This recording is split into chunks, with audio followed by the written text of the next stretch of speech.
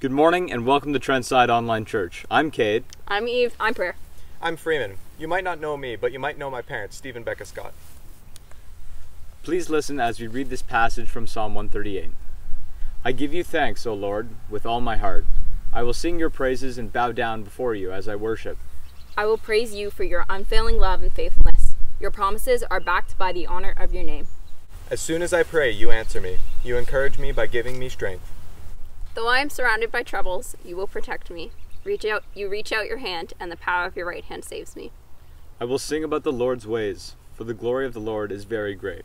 The Lord will work out his plans for my life, for his faithful love endures forever.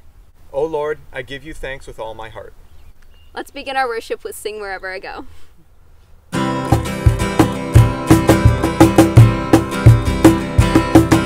All my life, all I know, God's been good, good to my soul. Mountain high, valley low, I'm gonna sing wherever I go. All my life, all I know, God's been good, good to my soul. Mountain high, valley low, I'm gonna sing wherever I go.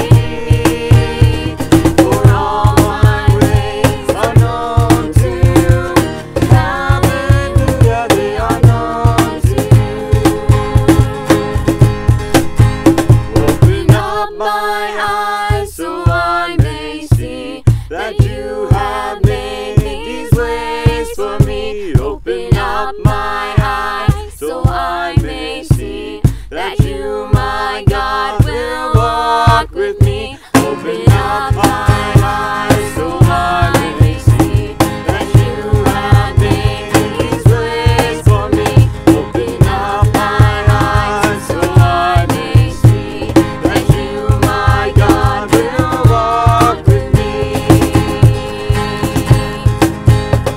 And oh, what peace that I have found wherever I may be. For all my ways are known to you. Hallelujah, they are known to you. And oh, what peace that I have found wherever I may be. For all my ways are known to you. Hallelujah, they are known to you. Hallelujah, they are known to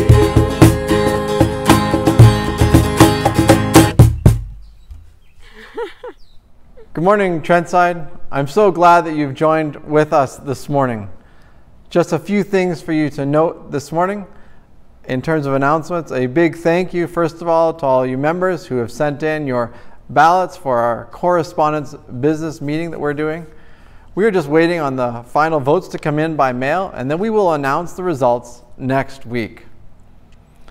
Also, a reminder about our youth ministry. The summer youth program has started this past Friday, and if you want to be part of what is happening, or parents, you want your youth to get connected, make sure you're on Pastor Ryan's email and communications list for what's coming up in the coming weeks. You can also look at the church's website for more information as well.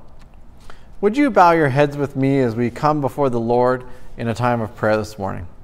Let's pray. Heavenly Father, we give you thanks with our whole hearts this morning, and we sing your praises gladly. We praise you, Lord, because you alone show us steadfast love that never wavers, and faithfulness that can be fully relied upon. Nothing in heaven or on earth begins to compare with you. Thank you for giving us your word. Thank you that in it we can learn the truth of who you are and what you've done, and of who we are and what we are called to do.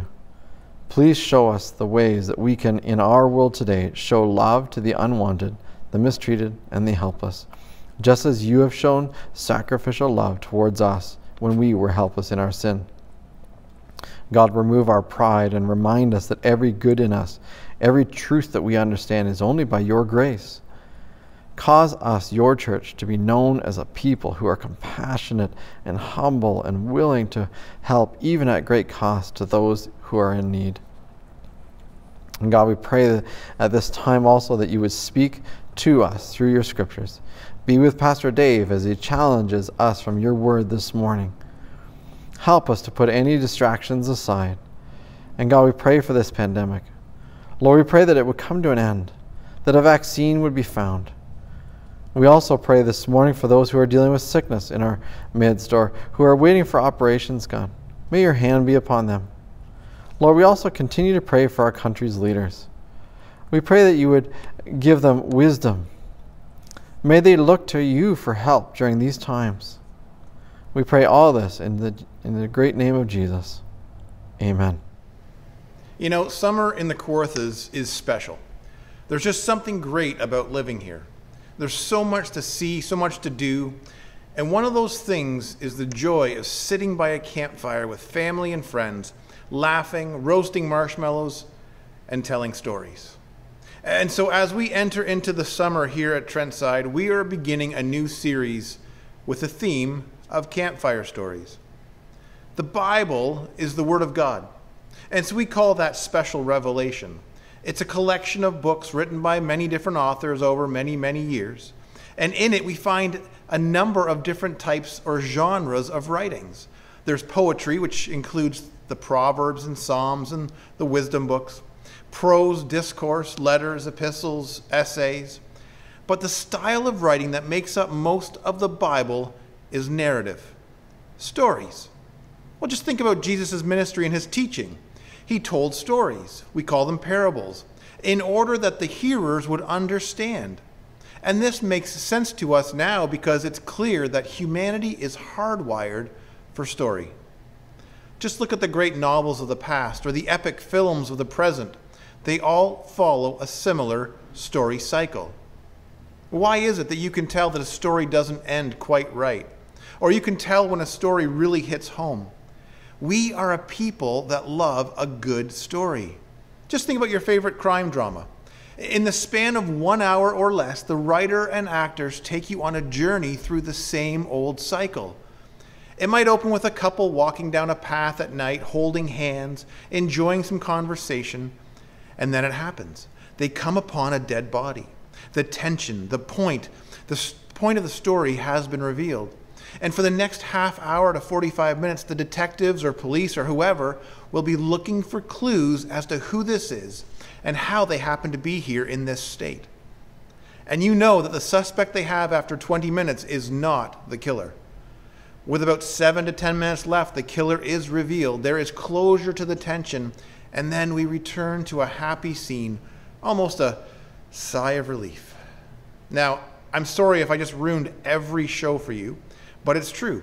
They all follow the same basic pattern, from perfection to tension to increasing problems to major crisis, and then to a surprising twist or the release of the tension, and then back to perfection. So we're going to dive into some of the best loved stories of the Bible, and I hope that we can see these beautiful stories in new ways, remembering always that they are part of our Bible. And when we say story, we don't mean fable. So go ahead, grab a camp chair and some marshmallows, sit back, and let yourself be immersed in the stories of the Bible.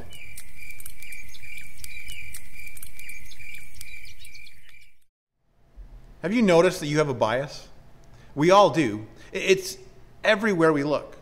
It's because of the articles and videos we watch or the social media feeds we have. They give us more of what we're already interested in. It can feel like everyone else holds the same view as you. This is something called confirmation bias.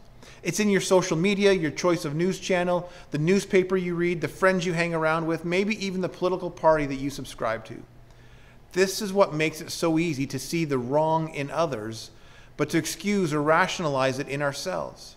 And I'm not immune to that. Now, in setting the scene for the story I want to look at today, we see this confirmation bias in the Jews of Jesus' day. It's winter in Jerusalem, and Jesus finds himself in Solomon's colonnade. He's here for the festival of dedication, or as we might call it, Hanukkah. And while he's there, some Jews ask him what seems to be a harmless question. It even sounds like an honest question. John 10:24, the Jews were there gathered around him saying, "How long will you keep us in suspense? If you are the Messiah, tell us plainly." This harmless question actually belies their ulterior motives. And Jesus engages in dialogue with them, and he uses their own religion against them. He answers them, "I did tell you, but you do not believe. The works I do in my Father's name testify about me." And at this point, the questioning Jews bend down and pick up stones, intent on using them on Jesus. But Jesus said to them, "I have shown you many good works from the Father. For which of these do you stone me?" And they answer him that it's not for his good works, but it's for blasphemy. You, a mere man, claim to be God. And Jesus responds to them, and then he's able to escape, to get away. You see, the Jews tried to accuse and convict and execute Jesus for the crime of blasphemy, and yet he's able to get away. They didn't believe, even though the evidence was right in front of their eyes. Their confirmation bias, also known as my side bias, was blinding them. And Jesus' claims and works hit at the man-made foundations of their Jewish religion. This scene sets the stage of the hatred, the unbelief of the Jews toward Jesus. And after Jesus and the disciples leave Jerusalem, they decide to return to where John the Baptist had been baptizing. The people there welcomed him due to the things that John had said about Jesus. There's no point sticking around in Jerusalem where the people don't want to hear or don't want to believe the truth. And so while they're here, a message comes to Jesus that his dear friend Lazarus is sick. And now you have to understand that to send that message was no small task. They didn't pull out their phone and send him a text message. The message alone should have been a clue that this illness was serious. Jesus, you need to come and heal our brother. That's what a friend and Messiah would do, isn't it? To go to his dear friend, heal him so that he doesn't die. But here it is. Lazarus is dying, but Jesus intentionally waits. John 11:6. So when he heard that Lazarus was sick, he stayed where he was 2 more days. It's beginning to look a little like Jesus is either betraying his friends or he can't do what they want him to do. It seems a little uncaring and cold, almost apathetic towards these close friends. Why would Jesus do this? Now, we all know people who are all talk, but when the opportunity arises to actually do what they say they can do, they backtrack. They find reasons why they can't do it. Jesus seems like one of these people here. He's waiting. He's putting off. What would his friends have been thinking? I thought he loved us. I thought he was the Messiah. We've seen him heal people right in front of our eyes, so why isn't he coming to our rescue? It must have been difficult for Mary and Martha in particular. They must have been asking, why would Jesus do this? Well, after a couple of days, Jesus tells his disciples that the time had come for them to go to Bethany. Verse 11, after he had said this, he went on to tell them, our friend Lazarus has fallen asleep, but I am going there to wake him up. To which the disciples thought he was being literal and figured that if he slept, he would just get better. But Jesus clears this up for them. He told them plainly, Lazarus is dead. Jesus, the one who has been traveling around teaching from the scriptures, claiming to be the long-awaited Messiah, the healer of various diseases and ailments, chose not to save the life of his own dear friend. Why would Jesus do this? Finally, Jesus and his disciples head to Bethany. When they arrive, Lazarus has been in the tomb for 4 days.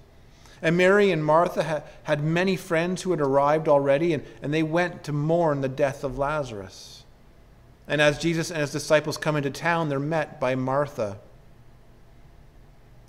Lord, Martha said to Jesus, if you had been here, my brother would not have died. But I know that even now God will give you whatever you ask. See, Martha knew that Jesus could have prevented Lazarus' death. In her mind, that was it. When Lazarus died, he was gone.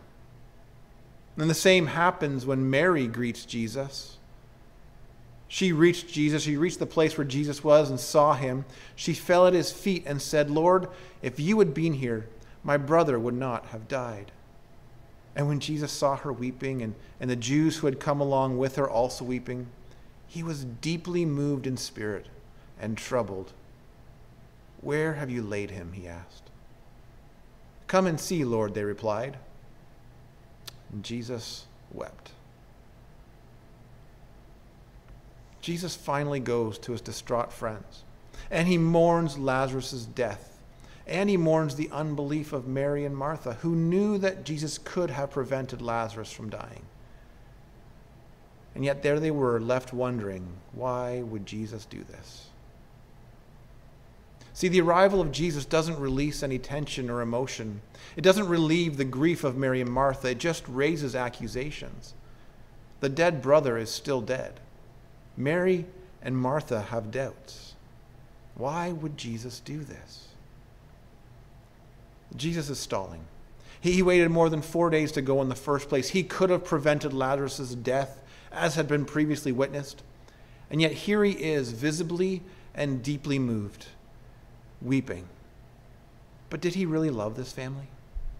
It was not just that the family believed that he could have prevented the death of Lazarus, but others as well. What would this lack of action do to the notoriety he had built up in his ministry so far? People had begun following their Messiah, the one who would remove the Roman oppression, the one who would sit on David's throne. Well, what would Jesus do?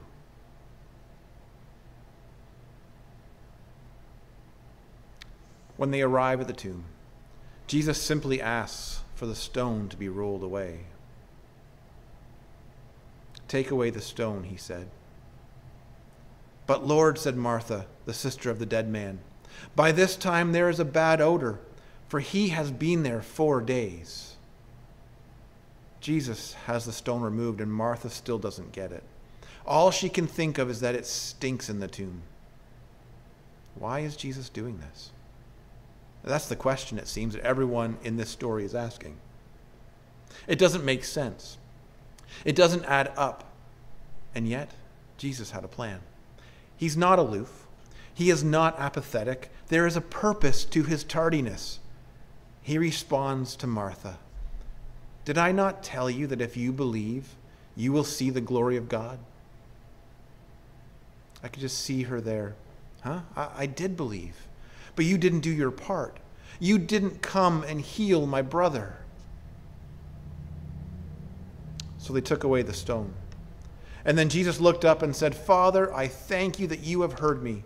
I knew that you always hear me, but I said this for the benefit of the people standing here, that they may believe that you sent me." Jesus prays to the Father in order to show their oneness. He's praying to the one that the Jews revered. And in their minds, he's blaspheming yet again. But you see what he's doing? He's praying to the Father for a purpose, for their benefit. For what? That they may believe that you sent me. And when he had said this, Jesus called in a loud voice, "Lazarus, come out." And the dead man came out. His hands and his feet were wrapped with strips of linen and a cloth around his face. Jesus said to them, "Take off the grave clothes and let him go." Jesus' words remind the people of who he has said that he is. And then he uses his power to raise the dead. Mary, Martha, the disciples, everyone else who was there knew that Jesus could heal Lazarus from his illness. But they had no category in their mind for him to bring him back to life. And yet here he is. The dead brother, Lazarus, is alive. And Jesus goes to the tomb and he does the unthinkable and the impossible as a means of showing that he is doing the works of his Father who sent him. And now I've asked again and again today, why would Jesus do that? And the answer is simple. It's so that you might believe. Think about it. What if Jesus had come right away? He could have healed Lazarus, which would have been amazing in itself. Why did he wait so long to go to his friend Lazarus? Well, see, skeptics have tried to discredit any and all miracles. They're just optical illusions. It's a fake illness. It's a setup. He's only really healed. No, but see, Lazarus was dead. 4 days dead. Not faked. Not possible. Only God can do this. This is proof that he is who he said he is. The raising of Lazarus, the disciples believed, and many others believed. And what about you? Do you believe that Jesus is who he said he is? The journey of faith can only really begin when you set aside your confirmation bias and see the glory of God for what it is. And Jesus is the only one who can set you free from the bondage of your sin.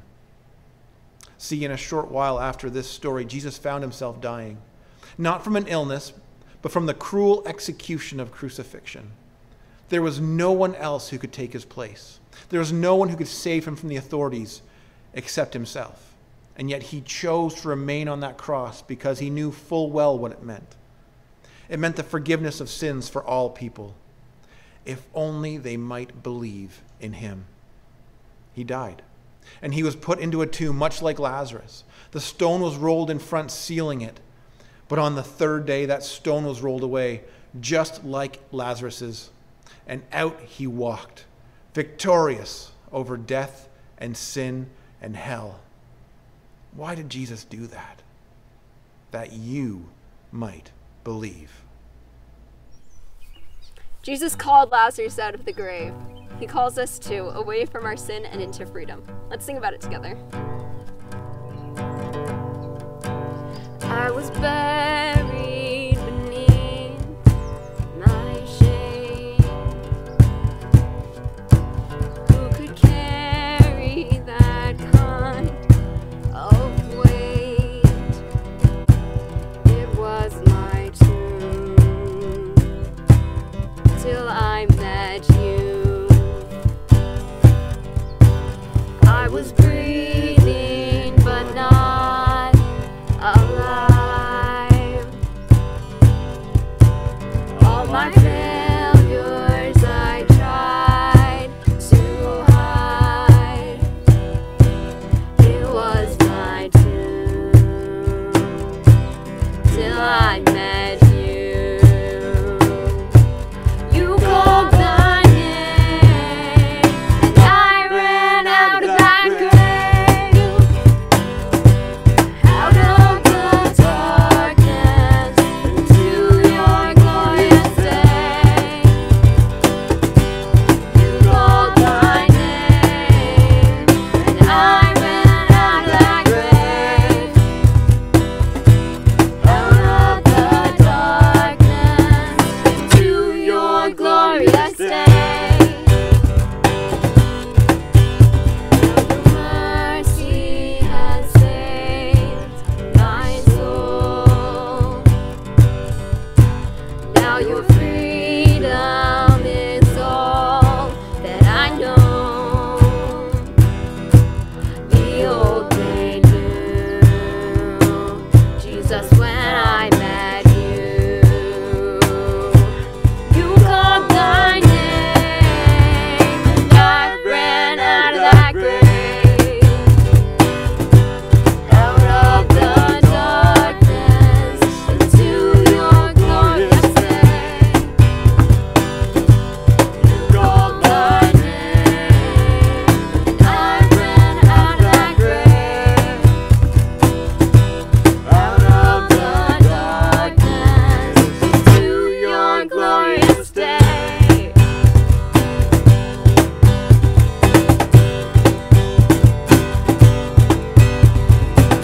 I need a rescue, my sin was heavy. Chains break at the weight of your glory. I needed shelter, I was an orphan. Now you call me a citizen of heaven. When I was broken, you were my healing. Now your love is the air that I'm breathing. I have a future, my eyes are open. 'Cause when you called my name, I ran out of that grave, out of the darkness into your glorious day. You called my name and I ran out of that grave, out of the darkness into your glorious day.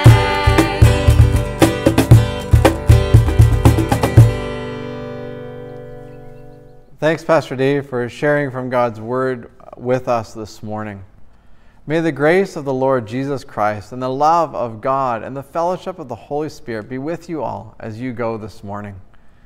Thank you for joining us again. And may you today know the joy and the love of our Lord. We'll see you next week. I was breathing but not alive. All my failures I tried to hide. It was my tomb till I met you. You called my name and I ran out of that grave,